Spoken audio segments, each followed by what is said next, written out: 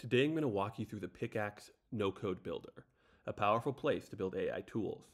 Here in the left-hand panel, we have the actual builder, where you will write the prompt and actually build your tool. Here in the right-hand panel, we have a live preview of the tool, where you can test it out in real time. I'm going to walk through this whole builder piece by piece. So first we have the role. This is where you put the prompt that actually powers your tool. If you've used ChatGPT, you're familiar with prompts. They're just natural language to describe the instructions you want to give the AI. Here we have some sort of examples that might give you some inspiration about how it will work. But today I'm just going to write my own really quick so you can get a better understanding of it. So I'm just going to paste in a prompt that I'd already written. And the first thing I want to say is you don't have to follow this structure. There are no rules for this. You can write whatever you want. You could just write answer the question, and that is a prompt. But here's the prompt I wrote because I'm going to build a business coach. And it's going to give people advice on their business. So I just wrote a persona. You're a strategy coach. You help people start a business. Your goal is to, help iterate on the user's idea.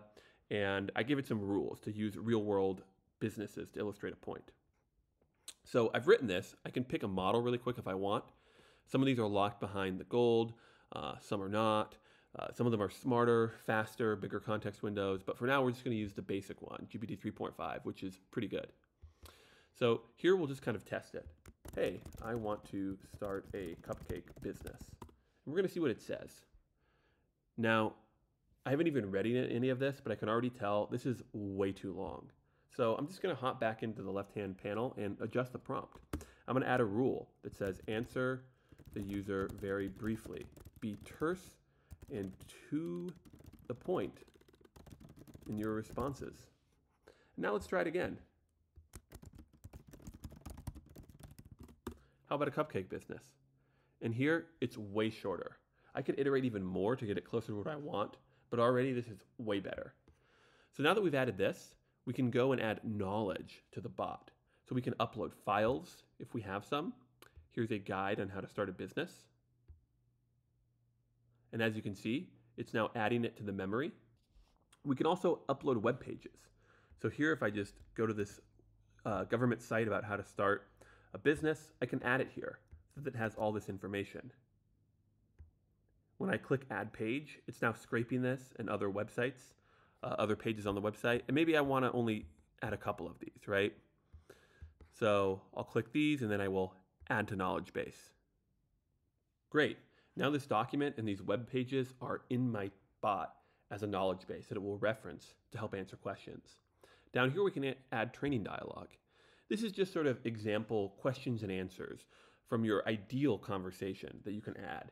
This will help the bot understand how you want it to answer questions. Then down here we have an intro message. So right now it reflects here.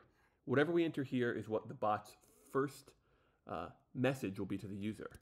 So we can make it something a little bit more instructive. Tell me about your business idea. Let's throw some ideas around. Here, you can allow people to upload their own documents. Notice when I click this, it gives them a little paperclip icon where now end users can upload their own documents to your tool. You can also add web browsing. So here you could say, hey, search the web and tell me about cupcake businesses in 2024.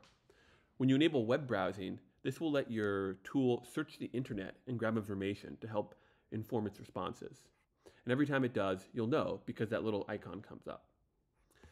You can also add image generation, and this lets the bot generate images when it senses that the user would like that.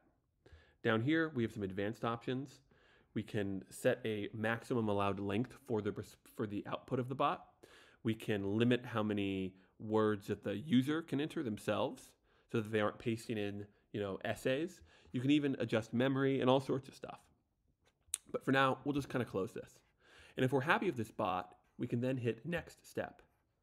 Now we're at a sort of final preview where we can set a little bit more of how our tool will come across and how it will look. So here we can shuffle through some images, some stock images. We can also add our own if we wanted to. You can also choose the chat icon. Right now it's the default Pickaxe. You can change it to this. You can have no icon. You can even upload your own. Here we have placeholder text that appears here. We can say enter text here. This is just the placeholder text that goes in the chat bar. We can even make it empty if we wanted. And here we can control whether your pickaxe is private, unlisted, or public for everybody to use. If we're happy with these, we'll then publish our chatbot. Then you'll be redirected to the control panel for the tool. As your tool gets uses, you'll see it reflected here, and you'll even be able to monitor the inputs and outputs right here. Basically, check up on how your tool is performing. You can control whether you add your own API key and all sorts of great stuff.